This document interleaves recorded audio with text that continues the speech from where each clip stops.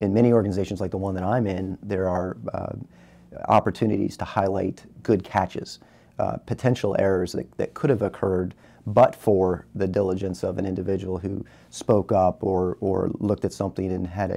a preoccupation with failure, so to speak, where they kind of assumed the worst and as a result of that prevented something from happening that potentially could have caused harm.